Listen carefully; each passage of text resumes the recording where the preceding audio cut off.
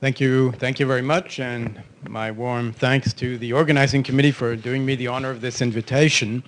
So it gets worse as far as published literature goes, because on the subject of detecting asynchrony during NIV, I think there's probably no published study that has compared the various modalities that are available to us. So most of what I'm going to tell you is a mixture of common sense, personal opinion, and clearly open to debate. First of all, let's try and at least have an idea of how important the problem is in terms of its clinical relevance. And if we look at these two studies that we did in cooperation with Laurent Brochard's group in Paris and Pierre-François Laterre's group in Brussels, you can see here that in this first study, which was observational, approximately 43% of patients had signs of severe asynchrony, as defined by the asynchrony index, whereas in this study we found quite similar data with 46%. So we can say that it is a clinically relevant problem, because it's almost half of the patients who have severe asynchrony during NIV for acute respiratory failure. That being said, if we look at the type of asynchrony that we found in these studies, the picture is slightly different looking at both studies, which was slightly surprising to us, given that the patient populations were mostly comparable. But you can see in this first study that late cycling was an issue, whereas surprisingly in this one it was premature cycling. The studies were not designed to compare the reasons why asynchrony might be different. This one was a documentation of the prevalence of asynchrony, and this one was an interventional study designed to test the clinical benefits that might be derived from NIV modes on the ventilators. So I have no clear explanation for the differences found, and I think that that's not probably the subject of my talk either. The subject of the talk is how do we identify these various types of asynchrony. One thing that we did find, and that was the case in both studies, was that leaks are a very important component of determining asynchrony, because the magnitude of leak was associated with an asynchrony index indicating severity. And of course, the subject of leaks and patient discomfort is always important in NIV. This study, which was published almost 10 years ago, was looking at, it was an epidemiological study, looking at almost 700 patients receiving mechanical ventilations, 100 of which were receiving NIV.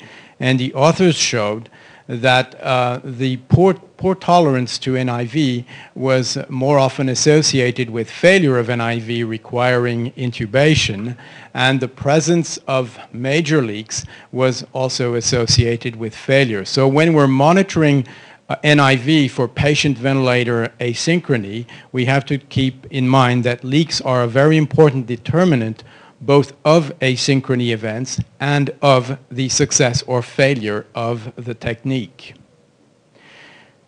So to summarize this first part, during NIV we have two different types of patient-ventilator interactions. We have the general patient-ventilator interactions, about which I will speak a bit later today, which we can find in any patient on mechanical ventilation, whether intubated or on NIV. And we have those specific aspects to NIV, the most important determinant of which is the presence of severe leaks. So how can we attempt to monitor asynchrony, or at least detect the worst asynchronies in our patients undergoing NIV? Well, we have two approaches, as has been said before, the clinical evaluation and the waveform or tracing analysis that we can do on our ventilators. And of course, these two are not mutually exclusive. I think we clearly need to have a combination of both approaches, as none is completely satisfactory. If we look at textbooks, guidelines, recommendations, and if we look into our own experience, we can probably summarize the usual signs of asynchrony during NIV as follows here. Of course, these signs clearly indicate that something is wrong with the patient on NIV, but they are not necessarily signs of asynchrony. For instance, if you have a very tachypneic patient with a low tidal volume, it can indicate severe asynchrony. It can also indicate respiratory weakness or respiratory muscle fatigue. And of course, looking at expired tidal volume will only give you the answer if you compare it to inspired tidal volume, which might show you that there are major leaks involved. Likewise, accessory muscle activity is not necessarily linked to asynchrony between the patient and the ventilator. Arterial blood gases, when they are altered, are often a late determinant or a late marker of severe asynchrony. Of course, frequent alarms on the ventilator or major obvious leaks around the mask can prove helpful. But I think we can clearly state that none of these parameters, even though they are important to observe and document in a patient undergoing NIV, none of these by itself, or even a combination of these, can really tell you that there is asynchrony. Of course, this would be a very nice monitoring approach if it could be non-invasively and easily used in all patients. What you have here is airway pressure, instantaneous flow, and the electromyographic signal of the diaphragm as a function of time.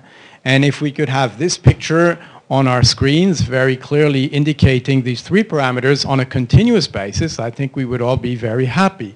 Indeed, what you can see here is the end of the neural inspiratory time as indicated by the diaphragmatic EMG. You can therefore determine if pressurization ends when neural inspiratory time ends also, which is of course not the case here, leading to a prolonged cycling or prolonged pressurization, and you can quantify this as the excess pressurization time by the ventilator. And you can also determine the total ventilator pressurization time and also look at triggering. Of course, the problem is it's not easy to have this type of monitoring on the patient because either you have to use esophageal probes with electrodes, such as in the NIV technique, or ideally you should be able to use a non-invasive system, which to date has not yet been developed, at least not in a fairly reproducible manner. Now, if we're not looking at EMG tracings, we can also look at the tracings of waveforms or on our ventilator screens. Now this is a nice representation of ineffective efforts where you can see these small negative deflections in the airway pressure curve and the small positive in the inspiratory sense here in direction of inspiratory flow. And you can see here that there are many inspiratory efforts which are suppressed when the level of pressure support is decreased. This patient had excessive levels of pressure support leading to increased hyperinflation and therefore an increased inspiratory threshold due to increased levels of intrinsic PEEP. But the most important message is that you can look at the tracing, and if you look carefully, you can see these ineffective efforts.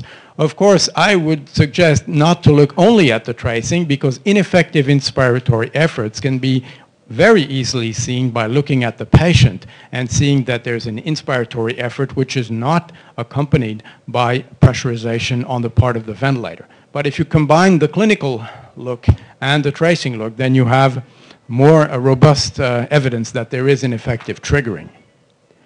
Now, if we look at the tracings, and I've shown you the EMG for comparison, but we now will admit that we don't have instantaneous EMG monitoring. It's just so I can illustrate better the point. This would be an example taken from one of our two studies of auto-triggering. As you can see, there is no electromyographic activation, meaning that the patient is not making an inspiratory effort. These are ECG artifacts here. And of course, if you just look at the tracing, you can see that airway pressure was not decreasing before the ventilator pressurization as it did in those cycles here that were triggered by the patient. So you have an example here of auto-triggering, which can fairly easily be documented by looking at the tracing and also simultaneously by looking at the patient. Here's an example of premature cycling, whereas the ventilator cycles into expiration before the end of neural inspiratory time. This on the tracing, if you don't have the EMG, can be seen by a short pressurization cycle contrary to the normal pressurization cycle of the non-premature cycling that you can see here and in the first part of the slide.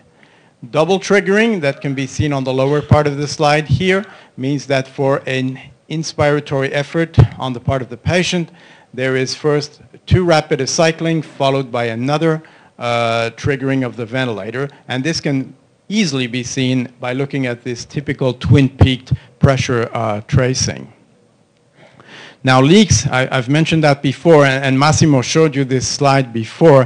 What I just want to add to his comment is that, as you can see here, there is a time cycling on the left part of the slide and a flow cycling, traditional flow cycling into expiration on the right part of the slide.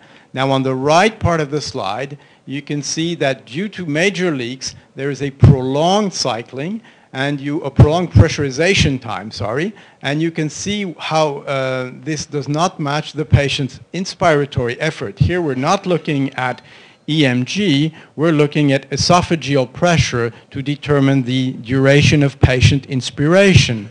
And as you can see here, this is the end of patient inspiration, whereas the ventilator is still pressurizing, way beyond the end of neural inspiratory time or patient inspiratory time. And this is due to the presence of major leaks. So by looking at prolonged cycles, and even though you don't have esophageal pressure, by looking at prolonged cycles that go beyond patient effort, you can detect that there is a delayed cycling, and then you have to figure out why. Most of the time during NIV, that will be due to the presence of severe leaks. And this is another example of when you have to look out for leaks. In this study in COPD patients receiving NIV, the authors looked at the ratio between expired and inspired tidal volume and at the effects on this ratio of increasing the pressurization rate. And as the pressurization rate became extremely rapid, you can see that the ratio in many patients tended to decrease.